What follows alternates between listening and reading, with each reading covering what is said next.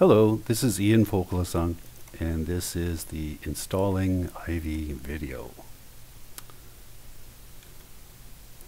First, build from source, if you can build from source, and the source for the Lund Discovery toolset is on GitHub at hitachi-data-systems/Lund_discovery, and the source for Ivy is on GitHub at hitachi-data-systems/Ivy.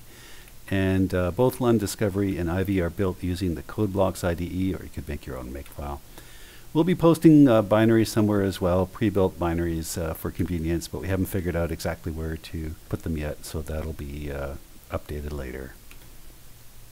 So in terms of what executables there are, Ivy itself has a main executable called Ivy, and then it has Ivy slave, which is the executable which is remotely invoked by Ivy using SSH on each of the IO driver or test hosts. And then this doesn't happen all that often, but there are some failure modes which may leave orphan threads hanging, either on the Ivy master host or on test hosts.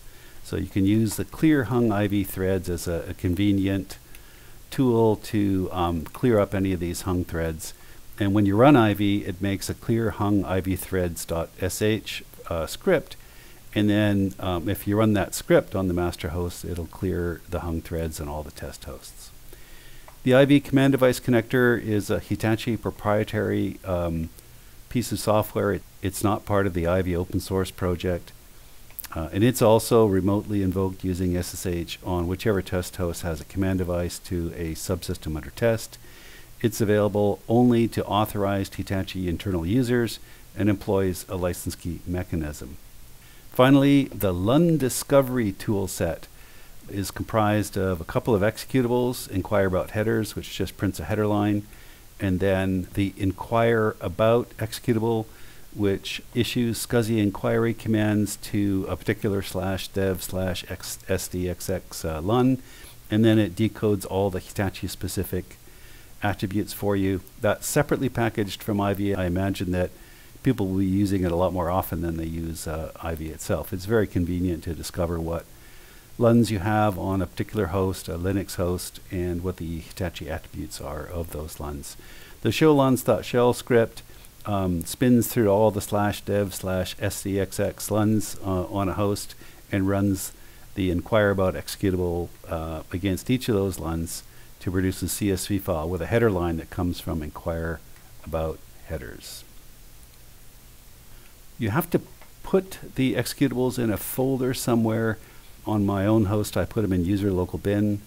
For HDS performance team users, if your test host has /scripts mapped to our filer, the executables are in scripts Ivy bin, and you can run them from there.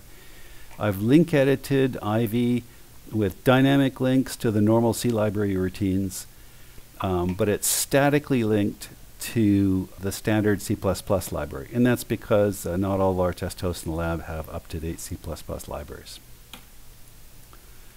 Now, the important thing about installing Ivy is that the executables have to be in a folder that non-foreground processes can see. And normally where you think of editing a bash or etc profile, login profile script, and putting your executables in the path at that point.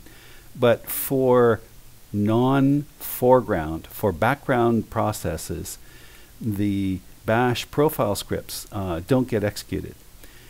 But the scripts in etc/profile.d get run for all processes, whether they're foreground or background processes.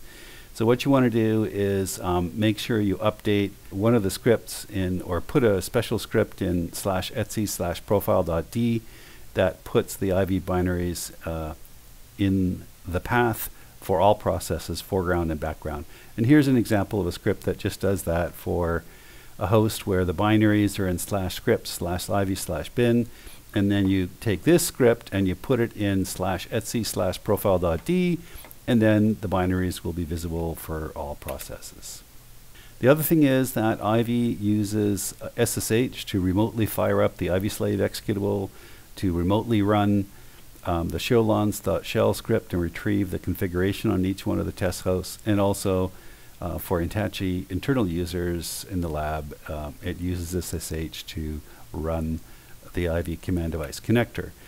In order for this to work, you have to set up your hosts to use certificate-based SSH logins. And that means that a password is not needed to be entered. It just automatically, transparently works based on certificates. So search for certificate-based SSH logins to find instructions on how to do this. Then I run Ivy as root when I'm running it. I haven't determined yet whether it's absolutely required. It may be that when we do IOs from Ivy Slave to a raw device, that you must be root to do that. That may be entirely possible. Then the other thing is that the inquire about executable that issues SCSI inquiry commands absolutely does need to run as root in order to have the privilege to issue SCSI inquiry commands.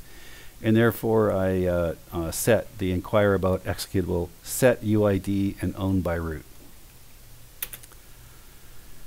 When you run Ivy on the command line, you say Ivy and then you give it the name of an Ivy script program that you're going to run.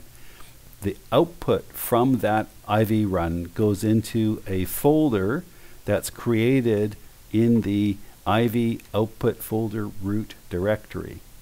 And by default, the output folder root is the current directory.